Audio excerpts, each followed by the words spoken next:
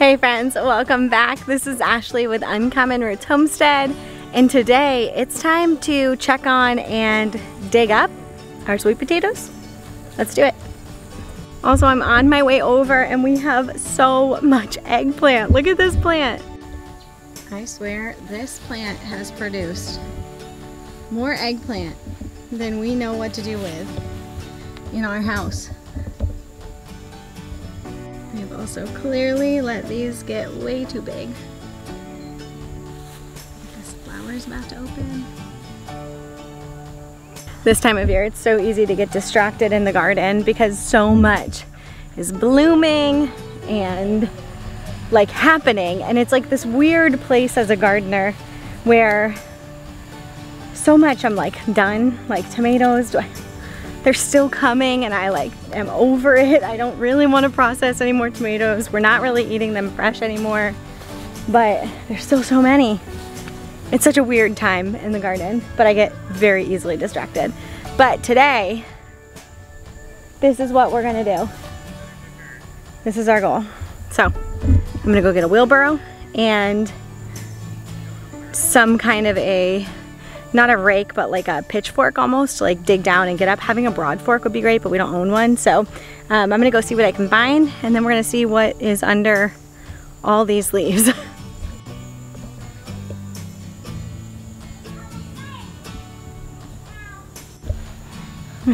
No. Okay, so the first thing we're gonna do is hope that Liam doesn't knock you down. Okay, so what we want to do is find where like the main plants are. Like where I first planted all of those are like the core. And so sweet potatoes like vine and they set new roots. We're gonna try to identify where those start. Honestly, this is very intimidating for us. We've only ever grown sweet potatoes in containers. I left a review on our experience of that. I'll link it in the description below. But we didn't get a ton of sweet potatoes, so we were like, why would we grow these in containers again? Now that I'm on the other side of this, I'm thinking, man, it would be nice to just be able to dump over a container of dirt and know where the potatoes are. But we're gonna just get started and kind of bring you with us as we go. But first, I'll show you exactly what it looks like. Okay, so these are all the sweet potatoes. What I did is I just was like lifting this up to try to see these are the roots that we're being set into new places, right? But there aren't any potatoes down there. I don't think. But anyways, so like I can kind of lift this plant and find where is his like core root going down. And I think it's right in here. So, and that makes sense because this is where these kind of all go. And see, I'm just trying to like lift them as I go to see like where is the core. And then I can see there's the mound. There's the mound right there that we planted into. So really we need to get to that mound and then lift it up to try to get under it. Also, I'm rocking my Whispering Willow Farm shirt. Go check Jill out.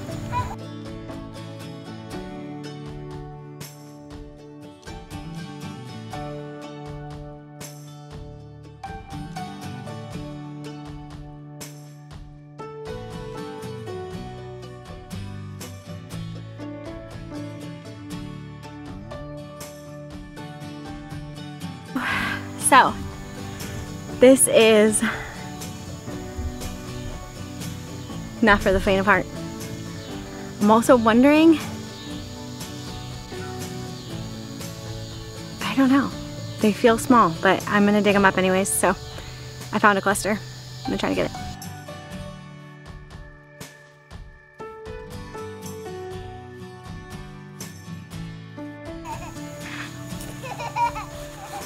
Okay, so I dug, and this is all I'm getting. Like, yes, these are sweet potatoes, but they're all split. They're not gonna be good. They're not gonna be good for, not gonna be good for storage. I'm not entirely sure what we should do at this point. Okay, so I dig up another one. I mean, these are not the worst, but they're not great. It's times like these in gardening that I'm like, what do I do? Should I leave it? It's definitely been long enough. They're splitting, which tells me I probably should have harvested them sooner, but they're so small. Okay, so I'm gonna make an executive decision that these are not ready. There's not enough under each plant. They're splitting, but also there's just not, like, 2 plants to give me less than 2 pounds of sweet potatoes is not right. So I'm gonna go ahead and give these a couple more weeks. I have about 2 weeks before I really need to get my garlic and onions in. I'm gonna give them that 2 weeks, and then Kevin and I will come out here and just, it is what it is. We'll dig them up. I don't think they're gonna get worse than they are right now. I mean, we're talking like, this is definitely not ready, right? Like, I have to cook, like, none of these are gonna be able to be stored. See how much it's like, see how much it's cracking. So I'm gonna pause. I did a little bit of damage, but only to the back section, so just gonna let it be. This is gardening, right? Sometimes everything goes as planned, sometimes it doesn't. I think that next year I need a better plan, and even this year when I go to harvest, I need a better plan. What I'm thinking right now is that we're gonna bring some scissors out. Kevin and I will both be here. He had to take the kids because they were getting a little unruly. But I think next time what I'll do is clip everything so I can really see, and then just start digging all the plants up. I do need to go get a little basket to put these potatoes in. I have Isla's little basket here. They might fit in this tiny little guy.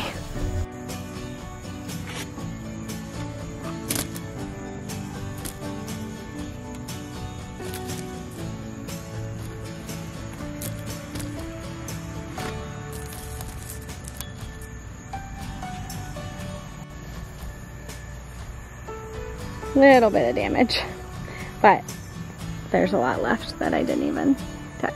Also, in my experience, sweet potato vines are super resilient, so I don't even think they're gonna mind that much that I trampled them and pulled 2 plants up. I mean, I pulled 2 plants up of about 50 slips that I put in, so it's just frustrating because I knew that those sweet potato slips were not good. When I got them, they were like on the verge of death, and I kept them and I put them in the ground. I did email the seed company and they just never got back to me, and I thought they were gonna die. It was like 2 months, and then all of a sudden they came to life and they started growing. But now it looks like the problem might be because they were so stunted at the beginning, their roots, right? Like, sweet potatoes take a certain amount of time to grow fruit, and these are like splitting. Like, it just seems like maybe that had more of a long-term impact than I thought, which is just a bummer, you know, when you grow something and you're really excited about that. And especially with root vegetables, because it's like you don't know what's happening beneath the surface until you go to harvest, which like can feel like it takes forever. We're also about to get a storm, and I should really take this time and harvest everything that's ready to be harvested. Like all of those eggplant I was showing you. We have some peppers. Peppers usually are okay though. If they get a lot of rain, they don't split as much. But there is some stuff I really should harvest. But now I'm just irritated. I'm irritated at the sweet potatoes. But don't let it steal your joy. Working on. Speaking of joy,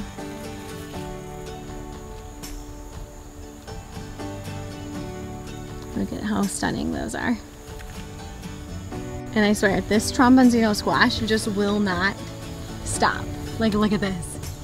It's growing like new little baby fruit right there. This is young, that's young, this guy's young. Like, what in the world? It's just like, there's trombonzino squash for days. If you are not growing trombonzino squash, you need to. Like, this could feed every family so much. And look at, I have so many down here. I have at least 1, 2, 3, 4, 5, 6, 7, 8 that are like ready to harvest and already hardened off as winter squash. Another probably 8 that are still young.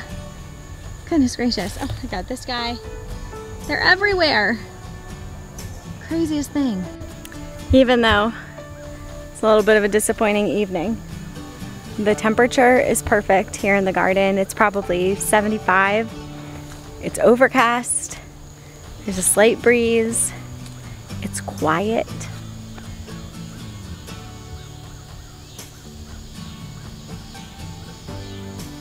This is why I love this space.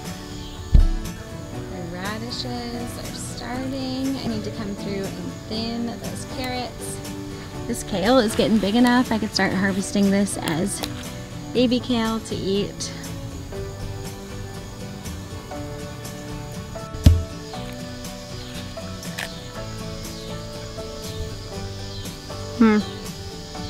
It's good. You run the risk starting your kale when I did that.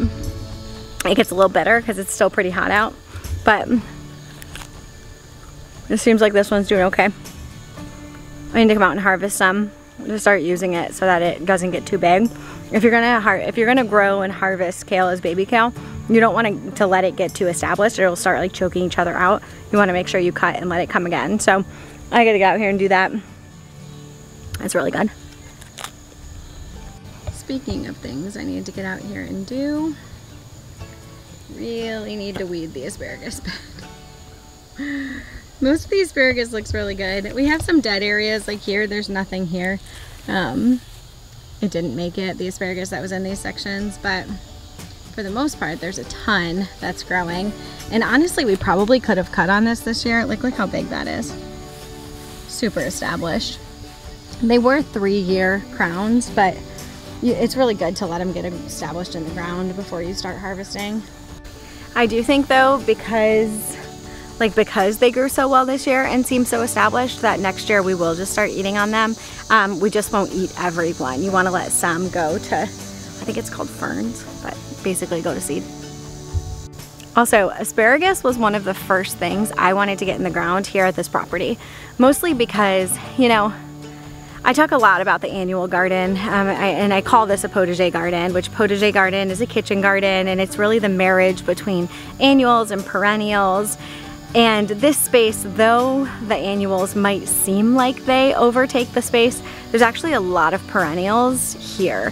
I have my artichokes, I have my asparagus, I have all the fruit trees, I have the berries, and then I have the flowers. So I have roses, I have dahlias, I have hydrangeas, I have gardenias. Like, I have all of these perennial foods and beauty that is ultimately just going to come back every year, which was something I really wanted and I want to continue to do in this space. So we're not done adding perennials. I want to add more. Next year is going to be like the year of the berries. I want to add lots of berries.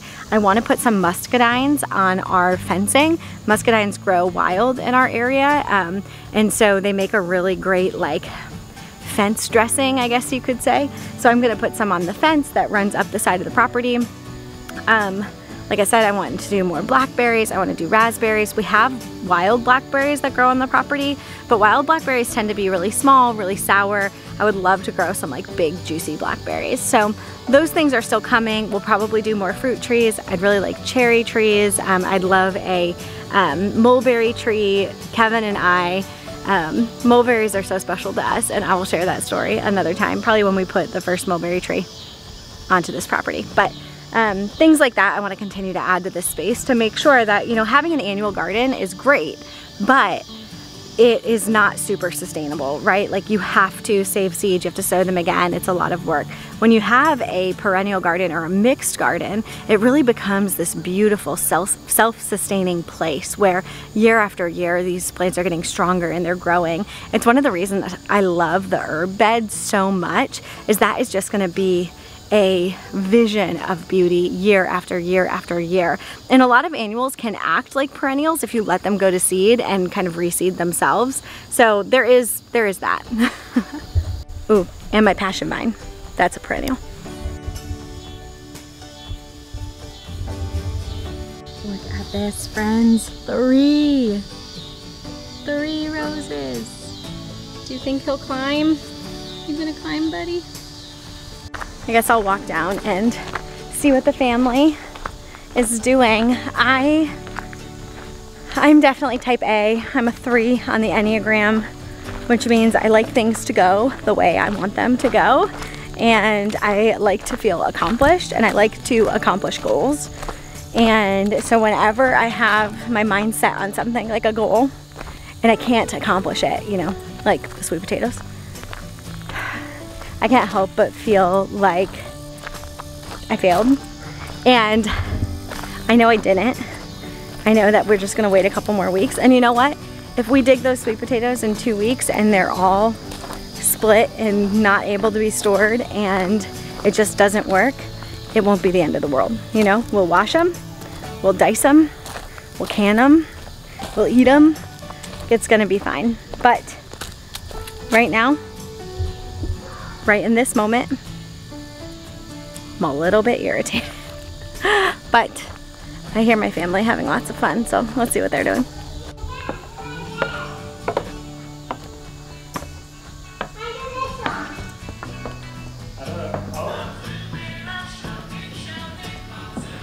You gonna dance? You gonna dance?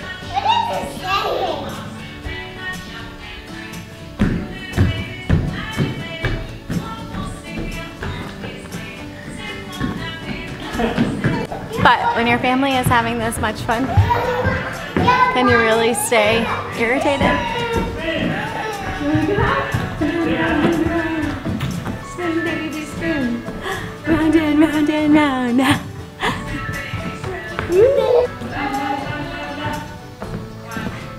Friends, thank you for joining us today. You always have a space in my garden, even if we don't get any sweet potatoes. Follow us on Instagram, like and subscribe. Like and subscribe! Until next time.